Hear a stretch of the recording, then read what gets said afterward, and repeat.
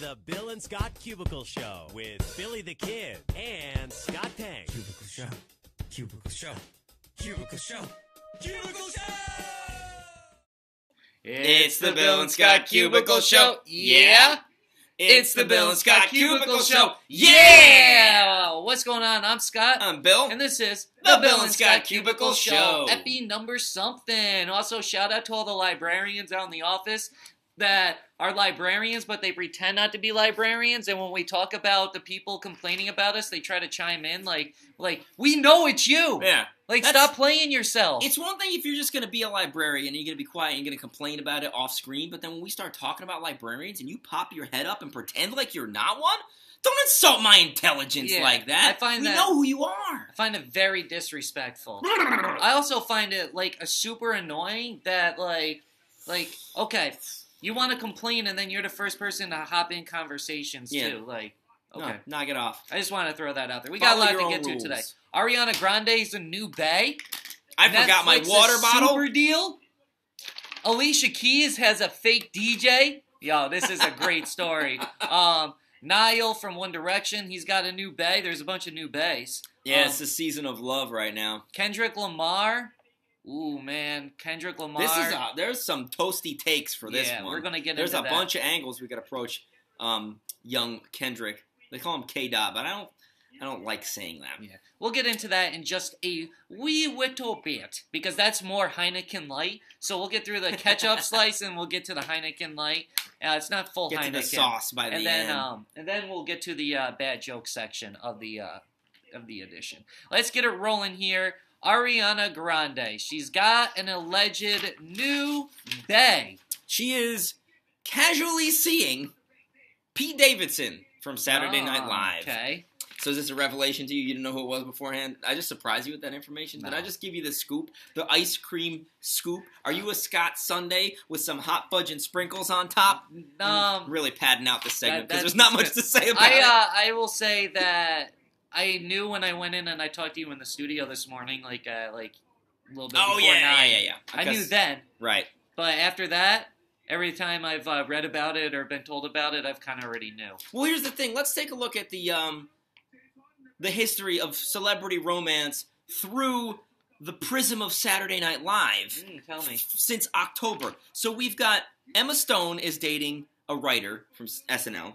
Ben Affleck is dating a producer. Colin Jost, which you corrected me on last time when I said Jost on the air, he just confirmed his relationship with Scarlett Johansson on the show. During Weekend Update, he referred to his girlfriend. And she was actually on that episode. She was doing an impression of somebody. So, I mean, SNL with all its celebrity cameos and whatnot. But it's just you know what? I feel like maybe I'm due for a career move here to SNL. Because all the ridiculously attractive people that get paraded through there apparently find SNL employees irresistible. There's, I'm not going to lie, I've tried again to get on Saturday Night Live. Really? Have you, applied and stuff? Yeah, not, as a talent? Performer, but to be a part of it, in some capacity? Yeah, I've applied, probably 20 times. Dang, that's impressive, because I never would have even thought to actually do that. Every year I go and apply, before the new seasons come, a month before the new season comes, I'll go and I'll look and I'll, apply for, a couple jobs. And, maybe one day I'll get it. Maybe one day I'll get offered it and I will turn it down. Who knows? But I do. I've always loved Saturday Night Live, ever since a kid. A wee little kid, I used to always watch it. I've gone through spurts, and I feel like it's gone through spurts where it's gotten kind of bad. I don't think most people would disagree with that, but I think it's had its times. It's had its ups and downs. Yeah, I think conceptually I love Saturday Night Live. But I don't think Saturday Night Live has ever been as bad as people said it's been at points in times. It's had its lows, but I don't think the lows were even that bad. As somebody that's always watched it, but we're going off on something else there. Also, somebody, she recently broke up with Mac Miller, right? I forgot about all this. Now, Mac Miller also just got in a major car accident. He got a DUI where he had twice the legal limit in his system. His blood alcohol content was 0.15, which is, more than double 0.08. He got in a crazy accident. Now, he did date Ariana for almost two years. Two. Now, is Ariana Grande to blame for this accident? I say yes. And I say if somebody gets arrested or goes to jail, it should be Ariana Grande. If you're in a relationship that's over 18 months and that relationship ends, whoever ends the relationship is responsible for the next person for 3 months.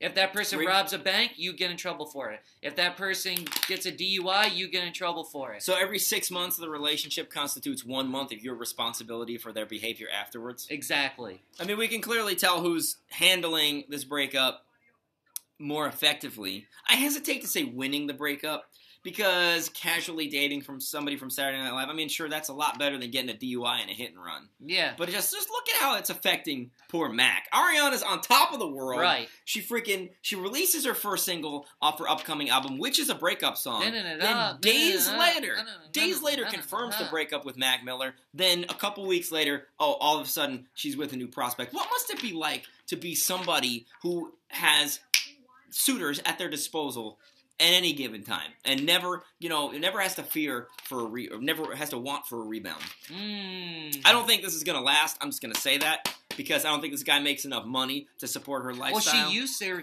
Pete Davidson used to date what's her name? Whose daughter? Oh my God, she's super famous. Or her father's super freaking famous. I'll get back to it later in the episode. It'll come to me.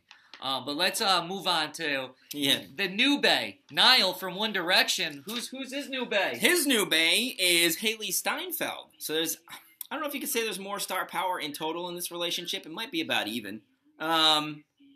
They've been the subject of dating rumors since about January when they were spotted at a showing of Hamilton together. They were just spotted this past Friday night making out a whole bunch over the course of the night. And I don't know what says we're dating better than making out the entire night, other than maybe following each other on Instagram, which they don't do. I feel like the Instagram follow these days is basically the celebrity version of making it Facebook official. Because you'll notice that Justin Bieber and Selena Gomez never followed each other on Instagram back when they were dating again a couple months ago. Ooh. And now we've got Niall and Haley Steinfeld, and they're dating, and it's obvious that they've been together for a couple of months, but it's not official. They haven't made an announcement. They haven't confirmed and come out as a couple, so they're not following each other. I think when they emerge as a couple, then they'll follow each other, which is weird. I just like the juxtaposition of normal people, like where we see somebody and we're like, I think you're kind of attractive. I'm going to follow you, and then maybe slide in those DMs. The celebrities have it all backwards. They don't follow on Instagram. They make lots of money. They seem to lead happy, fulfilled lives. And they want to be treated like regular people. Yeah, regular, schmegular. Oh, man. Please. So, Pete Davidson's ex-girlfriend, Larry David's daughter. Okay. Cassie? Okay. Is that her name? I don't know. Cassie David? I couldn't tell you. Anyways, yeah, so he's actually kind of been dipping into the pot of riches quite a bit. Oh, is he a celebrity? Is he the gold digger? Ooh, he's a male gold digger? He's a prospector. That's what we call male gold diggers, I think. Also, Pete, the old prospect. He's Stinky Pete! He's Stinky Pete from Toy Story 2! Hit him with the... Oh, man. Yeah. You were voiced by Kelsey Grammer, my friend. So, Genevieve, one of the reasons why we don't want to confront them is because it's fun to keep it all going, and once it's all out there, we can no longer be super passive-aggressive like we are. So that's one of the main reasons why. Plus, it's going to lead into something else, and it's already been something. Moving along, the Obamas just signed a major... Oh, wow, you all right, Sean? Yeah. Yeah, you guys just missed, something that was, awesome. Dang, the camera was facing the complete wrong direction. Hit the door there. Listen, sorry I'm late. How do you want to come? Sean McMaster, everybody. he's gonna... I thought you were just gonna walk in while the mic light was on. Yeah. Yes, nice, perfect. Okay. Shh. Yo, that is what you call a freaking rebel. That is a man that knows no rules. Those are bars. That light on me, do not come in. And Sean was like, you know what? Screw your rules. That's the librarian light. He was like, we're having none of it. None of it. Just straight G'd him up. Oh, man. Bars. That was hard. Yeah. Oh, man. You guys are missing it all. Re-two-pecked over there. Sean McMaster, everybody.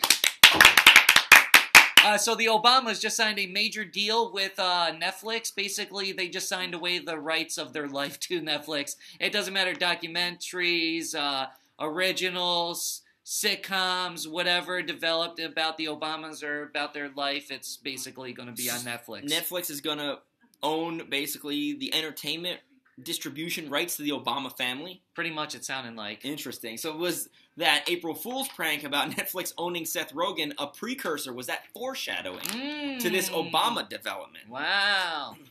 What I mean, it makes sense. Netflix has billions of dollars that they're just spending on any type of stuff. And even if there's only 1 million people that watch, like, the specials they put out, that's still, like, more than the average television show on television gets. Not to mention they got to bolster their roster for when Disney takes away all their content. And, you know, love them or hate them, the Obamas are pretty popular. True.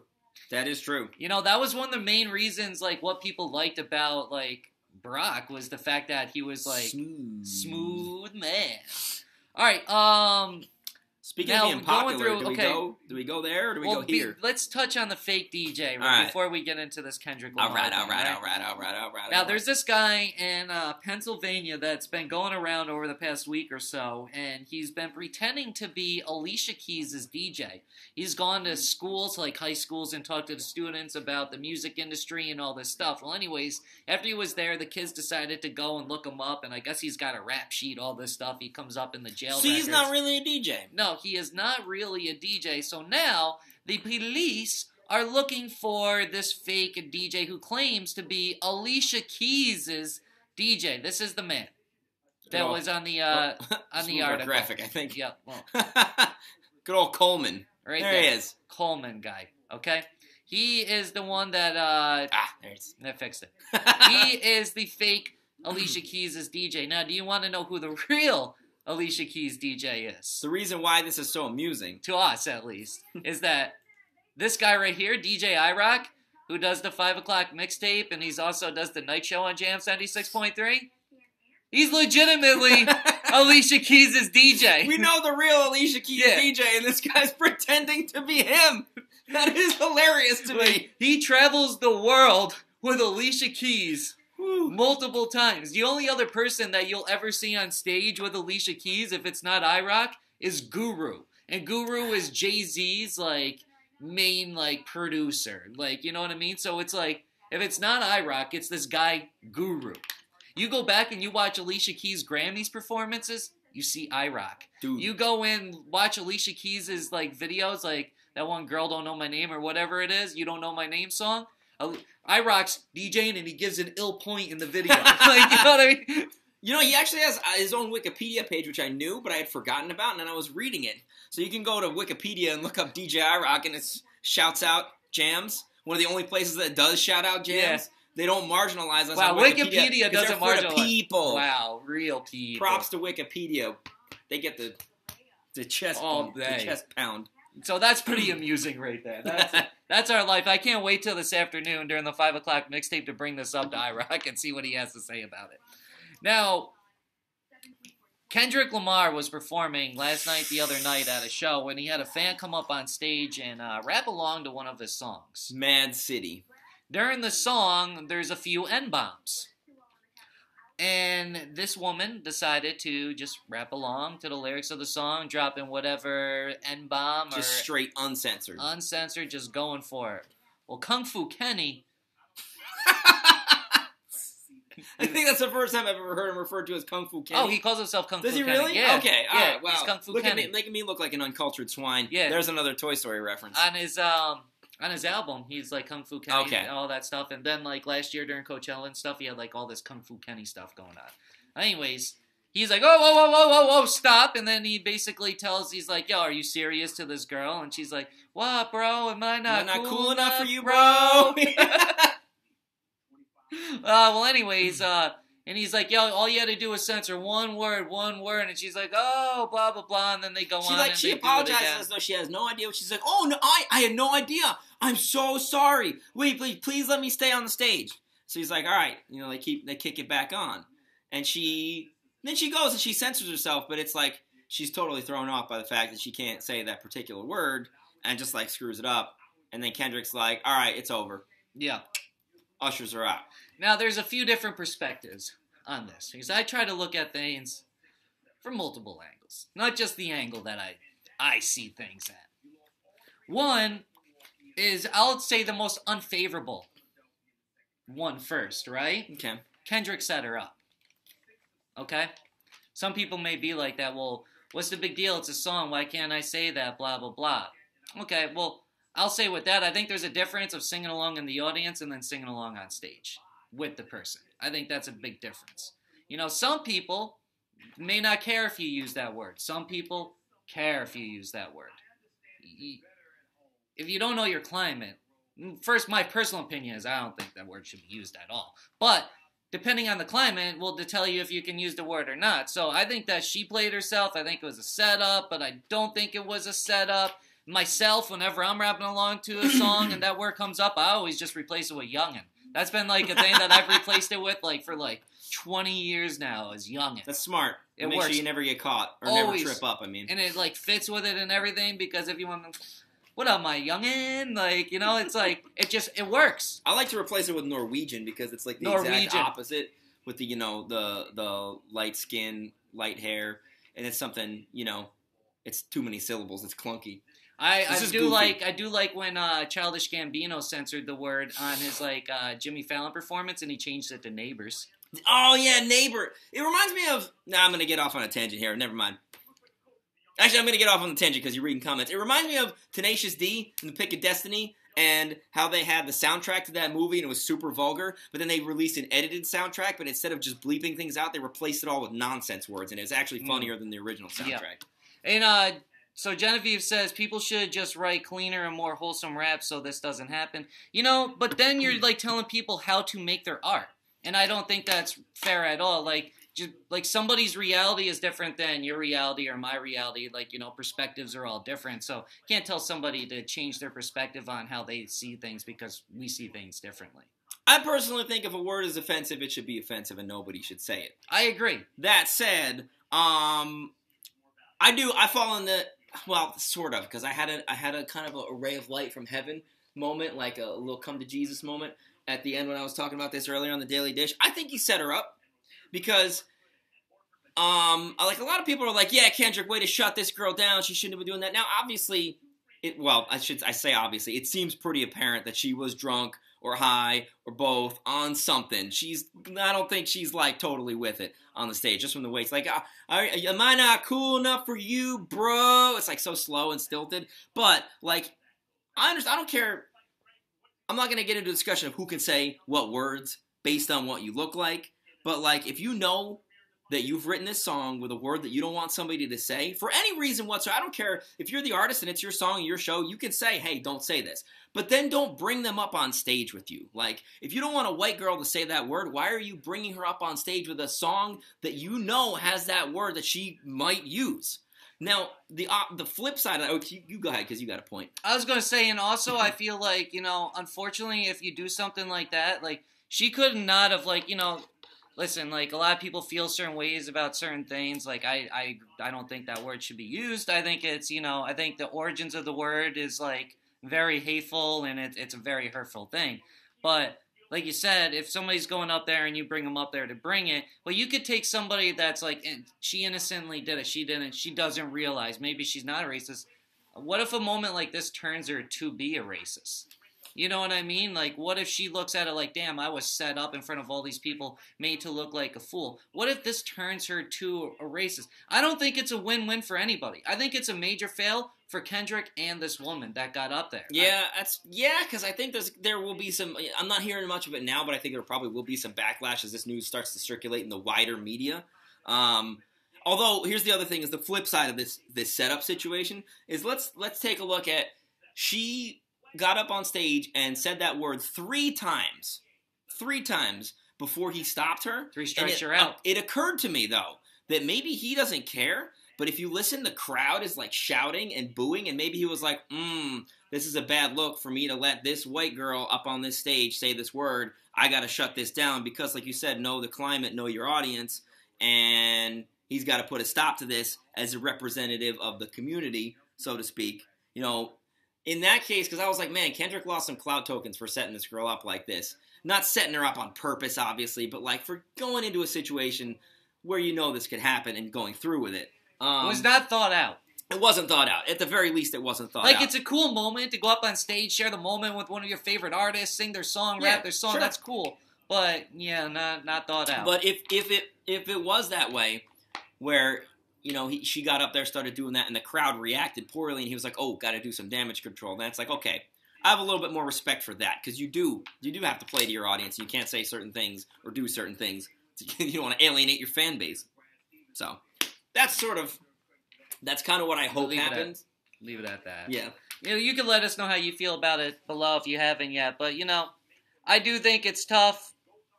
I mean, Twitter fingers. It's a situation. Yeah, it's definitely, you got to be super careful discussing it, too. Yeah. Because everybody gets so freaking pissed off and offended about everything. And I'm not afraid to call out all the people that get pissed off and offended about everything. Because if pisses me off, I get offended, and people getting offended, that's like, actually, that's one of the only things that offends me. It doesn't even, I don't, offended? Can I call it being offended? No, irritated. Because, man, people just need to learn how to take a joke, generally speaking. Yeah, especially when they're, like, dumb jokes. Yeah. Or bad jokes. Oh, you did it. You did. All right, let's get into this here. There. Oh, the segue. Hey there. Okay, first bad joke up. All right, I haven't seen. This is my first experience with all these bad jokes. Ariana Grande. Oh, wow, look at this. You did know. Ariana Grande and Pete Davidson from Saturday Night Live are casually seeing each other, which means Pete's now dating someone who looks the age he acts. Because Ariana Grande looks 12, is that what you're saying? Yeah, and he acts like a child. Oh, barred him up. Bars. Okay. Bad joke number 2. Bad joke number 2. According to a new study, taking your shoes off at your front door could help you lose weight. You know what else it will help you with? That's keeping your floors clean. Facts.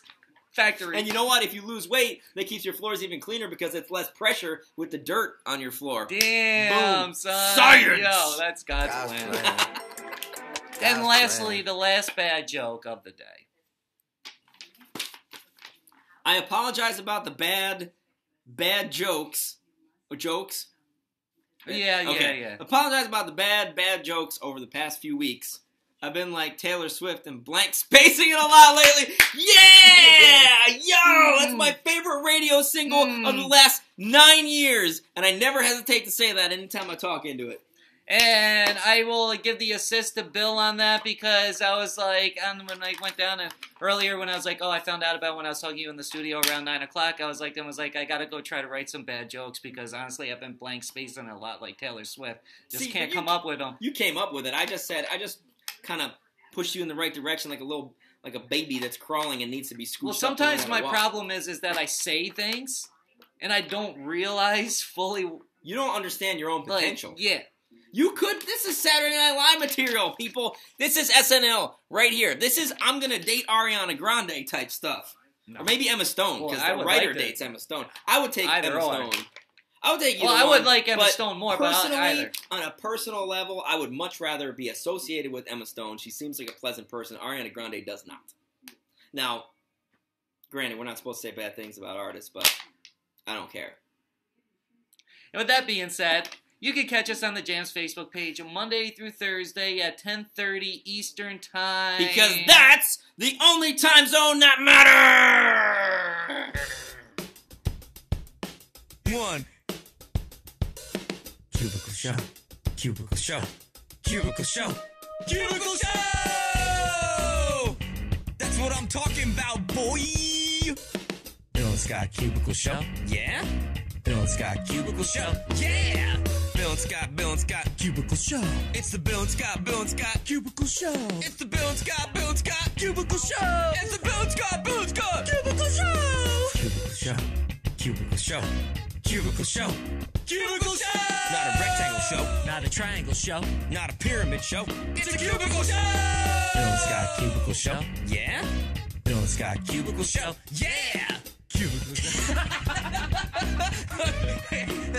We're just gonna 1. Boy!